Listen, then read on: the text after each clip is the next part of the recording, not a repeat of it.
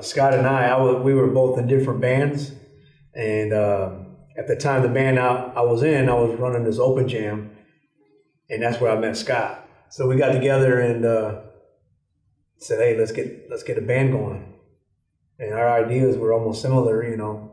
We wanted to keep it traditional, but have a lot of changes as well, you know. Like, we already know blues is already sad and stuff, but we wanted to do something different, you know, a little bit.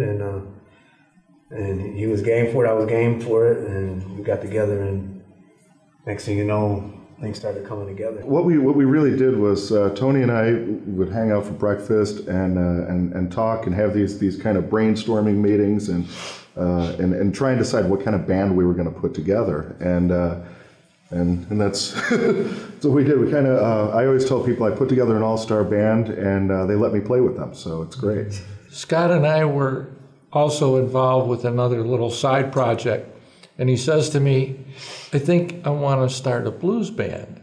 So 2 weeks later, we're in the studio recording the album. That was the fun part for me. Just I had no clue what was happening. Just show up for the studio, and we just did it kind of things on the fly at that point. Yeah, I pretty much met Scott through the open mics. I met Tony well before that. I was playing in a band, and Tony sat in with us, and we always had kind of rapport. But when they started to put together, you know, the whole band, I says, well, I'm game for it. If you want me to tag along, I says, I'm there.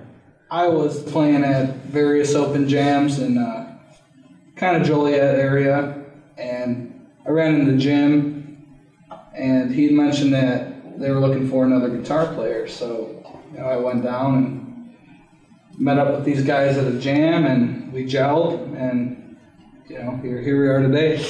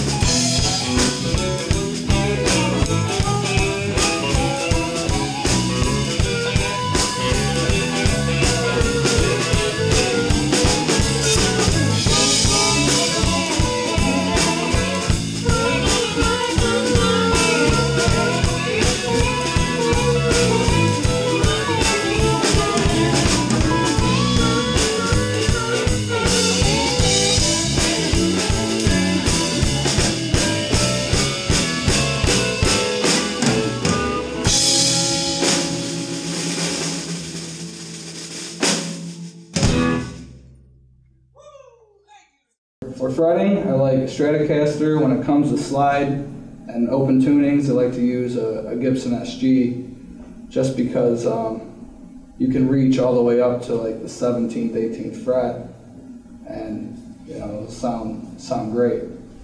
And as far as amps go, I like Fender amps. I like Victoria amplifiers. My friend Mark Bayer, he's president of that company. So, I mean, really, I just like a little bit of distortion, but underlying clean tones, so each note can be heard.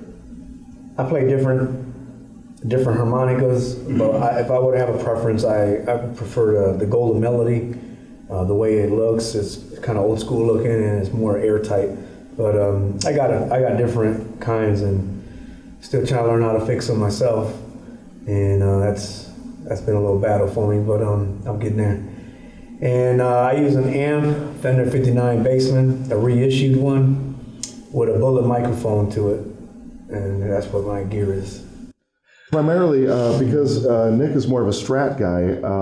In this band, I stick more with my Gibsons. A couple of guys out in the scene, notably Al Spears was one who told me, you got to play a 335. You got to play a 335. And I finally did, and I really like a 335. Now, with what we were doing today, I was playing a Les Paul, which is a recent acquisition. I really like that. Amplifiers, as Nick mentioned, Victoria. Mark Bayer is an absolute genius. Love his stuff. And there is no endorsement, but I still tell everyone about how much I love playing through his amps, because they are what Fender amps should be. They are what they were back when they were first built. And Mark is a player more than he's a businessman, I guess I would say, because he's really listening to a lot of that tonal stuff. So Victoria amps, Gibson guitars, Fender. As far as pedals, I keep it pretty simple. I use an OCD and use a volume pedal just to kind of control a little bit of my output, and that's really it. For the most part with Mojo, I am currently using this Music Man Stingray bass. I also have a Carvin 5-string bass I love, and as for an amp right now, we're using Hartkey. And we would love an endorsement. I have no shame. How do you spell that? Yeah. Capital H, A-R-T-K-E. Yeah. Anyway, it's a great amp for what I do with the fellas. I mean, it's the tone is good, and it's a lot lighter than some of the other combos I've used over the years. So I'm very pleased with that. The kit I'm using at this shoot is my favorite. It's a DW, all Zildjian K custom cymbals. This is what I like. What I like with the Ks are the smoky sound. My other kit I have, it depends, if I'm playing a smaller gig, it will be a Yamaha kit, just a 4-piece kit. I used to go with the bigger kits, but I went back to 4 pieces instead of 10 million tom-toms around. That kit is nice, easy to get in, easy to get out. I normally use Zildjian A custom cymbals with that one. And if I'm playing jazz or if I'm playing in a bar that's small, I have a little custom-made jazz bebop kit, and that's with an 18-inch bass drum, 12 and 14 toms, and then I'll use the Ks because that's nice smoky warm sound out of the cymbals.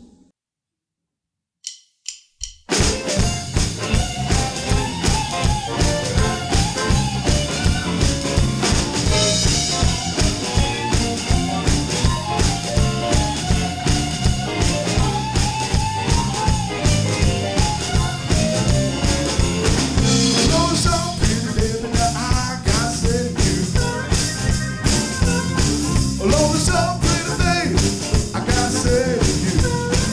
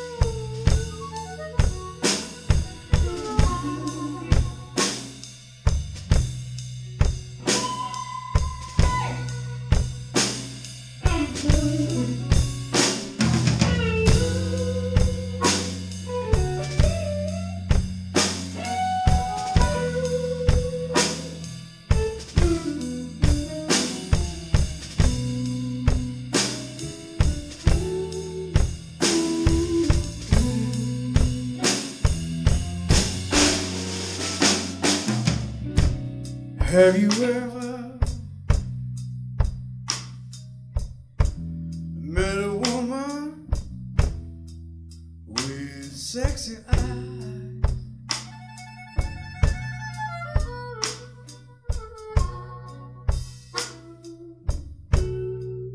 Have you ever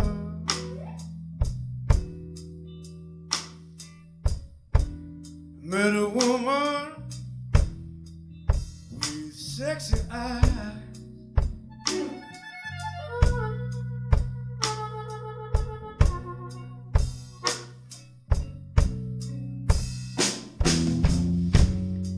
She got a sexy smile and everything about that woman, she's gonna drive me wild.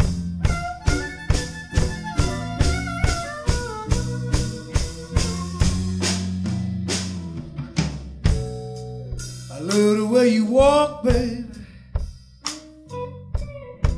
the way your hips move from side to side.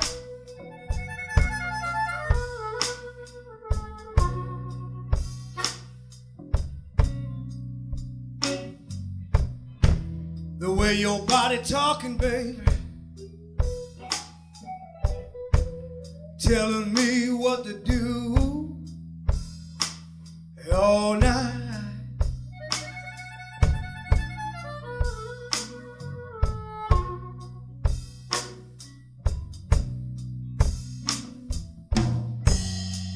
Cause I ain't never met a woman, baby, quite as sexy and lovely as you, baby. Come on, Scott, play some of that slow music.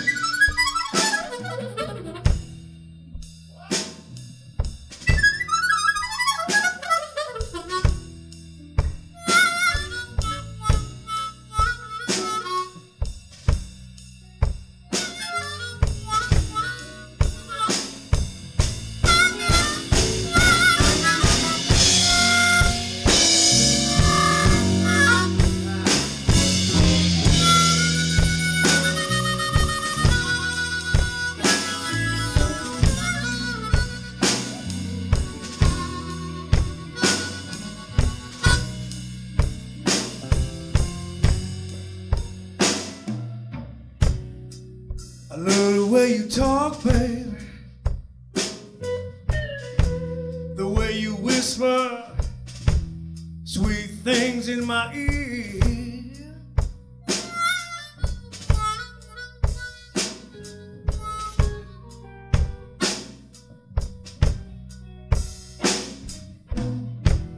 Telling me what you want me to do, baby. I just want to take my time with you.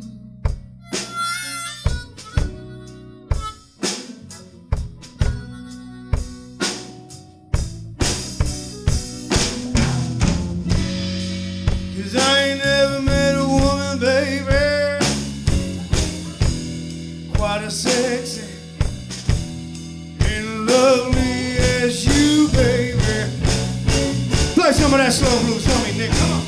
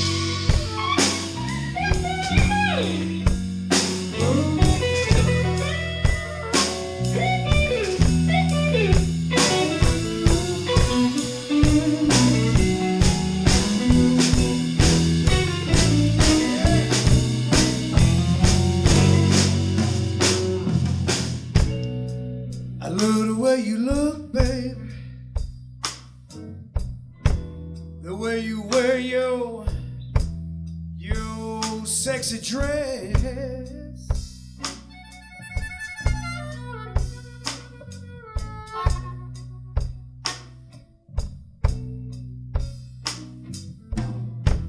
The way you walk with your high heels on, baby. The way you flip your hair and look your best.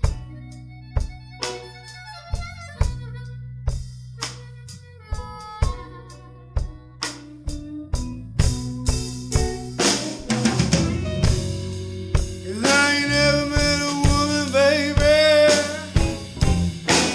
quite as sexy and lovely as you, baby.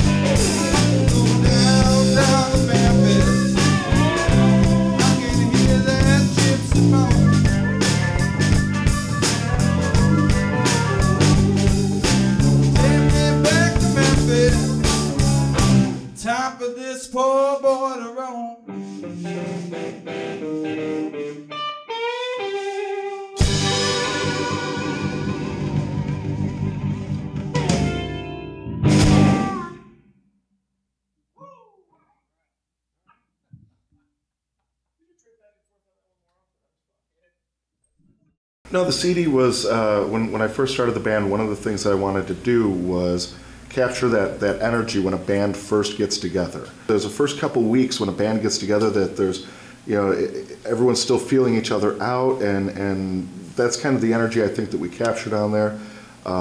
We had a phenomenal keyboard player sitting in with us who was also the engineer, and that's Bobby Scamacci. There's some great key sounds on there. There was actually another guitarist, not Nick, on that one, which I almost wish I would have known you then, because yeah. So we're on that one and starting to look into the studio for the next cut, because I think as a band we've evolved quite a bit over the last 2 years. We've gone into a lot more of a funky direction. There is some funky stuff on there, but there's also a little more of a traditional feel. But all in all, I think it's a great disc and very well produced. It does not sound like a basement album. We actually went into a studio and had it done and had it professionally mastered. So, the very beginning to the Maxwell Mojo, the reference to Maxwell Street, and that's something we still carry on as well, even though, say, the direction is a little more funky now than what we were. It's still very good. Well, that's, actually that's something I want to touch on. People ask all the time, well, where did you get the name Maxwell Mojo? And what it was, Tony and I, when we were talking about the band and trying to build it, and we said, well, we want to try and show, a couple of different sides of the same coin. And so let's show the traditional, that Maxwell Street, that's where electric blues was born, through guys like Muddy Waters. Let's do that. But then you have Mojo, which is that undescribable magic. It's that vibe, it's that coolness, that magic that, I think we as a group really kind of espouse. It's just, we love playing, and I always tell people that I don't get paid to play guitar, I get paid to move the gear. and so, but it's that time when you're actually playing, when you're on stage, that's the magic, that's the Mojo. Man.